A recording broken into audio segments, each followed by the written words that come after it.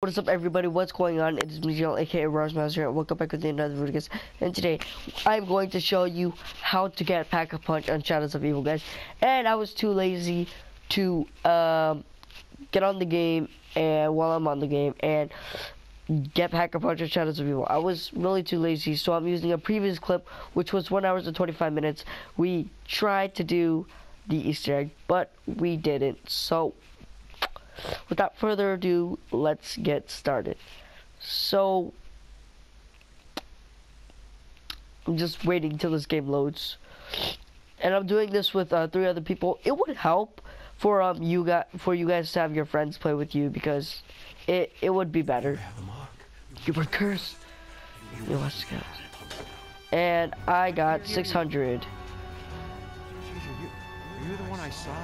So first you turn into the beast. You're going to want to shock the electric by a quick revive. Then you're gonna want to destroy the box on the truck. Then you'll get the summoning key. And then you're gonna want to shock the thing, whatever, and then you'll get the lawyer's pen. Okay, guys. And when you do that, you guys want to kill the summoners, the whatever they're called, or summoners. I don't know. But I think they're called the keepers, whatever he just said. But basically, what we're gonna need to do is we are going to need to go to the first ritual room, which I will be going in right now. But this is not me playing. This is my brother playing. He's like, Daniel, come over here. And so yeah, let's fast forward it.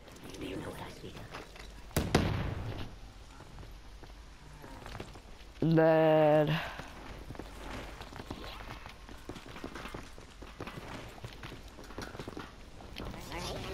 and now we are doing the ritual, guys. All you guys need to do is walk up to the table and grab both of your thingy mabobbers. What you gotta do is place the lawyer's pen and the summoner's key. And so all you gotta do is run around the room and avoid the keepers. And we got double points over there, but we are trying to do this in 1 round. So yeah, I told you it'd be useful to have like everybody, so you could like get it in 1 round. Oh right, that makes sense.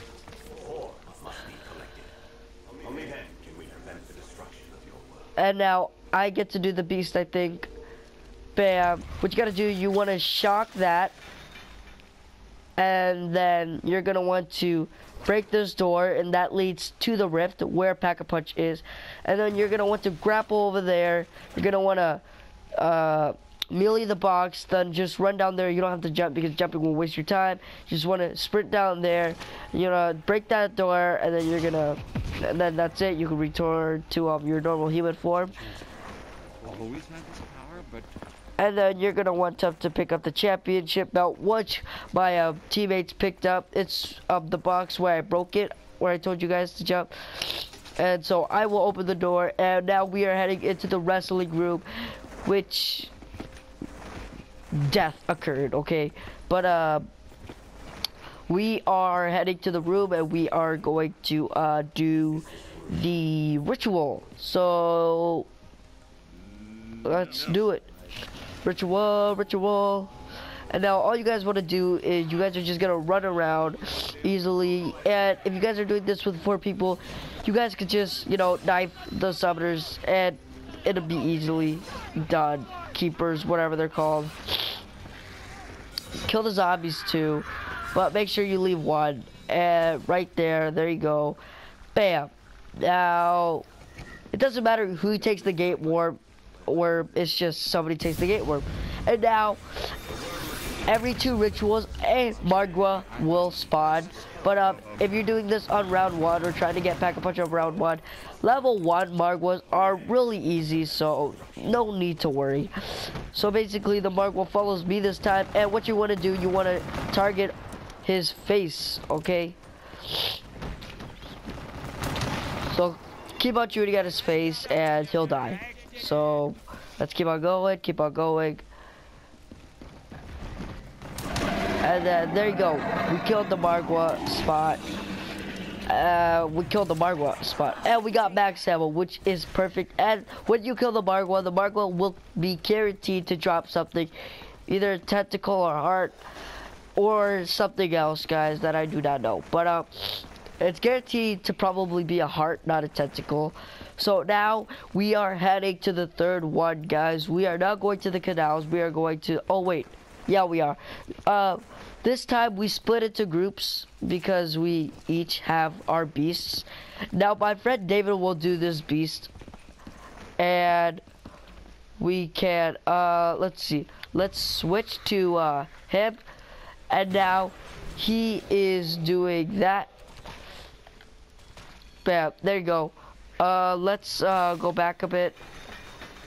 Skip back, skip back, skip back, skip back. Okay, too much. And now you guys just wait. We gotta kill this Margwa. Sorry guys, but this is my first time doing a voiceover, but you know, stuff happens. But now we split into groups, and now he's gonna turn into the beast. You guys are gonna drop down there, melee that box, open that door to the rift, and then come down here and electrocute that electricity box. And now you guys want to grapple up there, go into the ruby rabbit, and then shock that right there. And what you're gonna do after this, you are going to want to either go over there or do something else, but if you can't make it in time.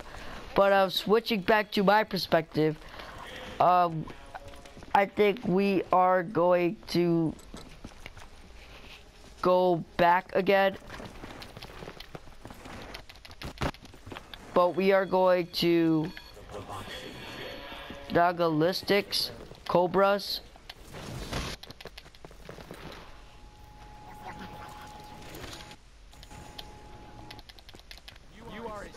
Son of a bitch, I'll give you that. Let me skip back to where we're supposed to be.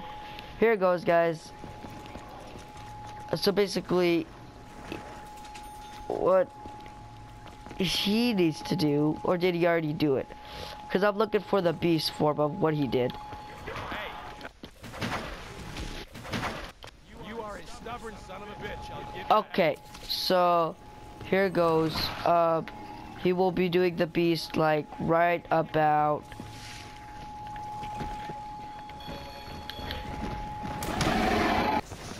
now. I'm guessing. Oh my gosh. Okay, this is really bad, guys. I'm very sorry about this. But now we're heading to our individual spots. I'm right over here. Nostalgic Cobra 7, whatever your name is. Sorry, I don't know what your name is, but basically we split into two groups, as I said, and now he is going to do his curse power. He found his fumigator, but whatever. And so basically what you're gonna want to do on this one, you're gonna want to turn on the beast right there. You are going to want to grapple up there if you could grapple up there. And then what you want to do is you're going to want to shock that speed cola or whatever perk that's there. If you can even shock it, then you're going to want to shock that right over there. Then you're going to want to jump over there and do that right over there. And then once you're done with that, what you're going to want to do, you're going to head up those stairways and go up there. And now you guys are going to want to shock that box. And that's what you really want to do, guys.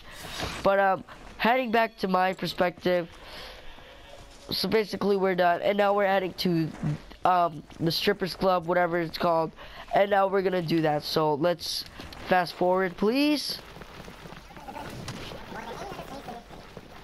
And now we're here, and now we are going to start it. There you go, guys. And this is our third ritual set. You guys can do it in any order you guys want. We just think this order is the best. Well, I actually do the magician's place, the boxer's place, and then the sheriff's place. I don't do the sheriff's place last, but they decided to do this first. But so yeah, it doesn't really matter. But the Margwa will spawn every 2 rituals. So the next ritual, the last ritual, will spawn a Margwa, guys. And you guys can see it's still round 1. So we're gonna need a speed forward. Oh wait.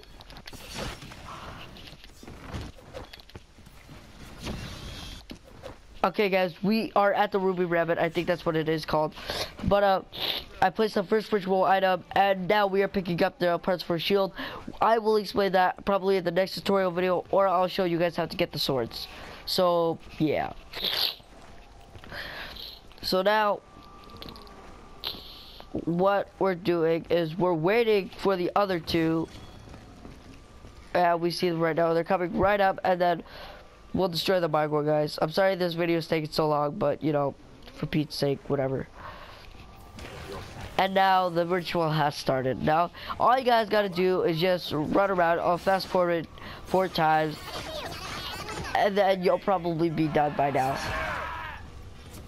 When he starts screaming, you're done. And I want the gummy worm. That's what I call it. The gate worm, or whatever. Right there. Bam, look at that. I got it. So, next, Magua spawns. And now we're just gonna shoot him.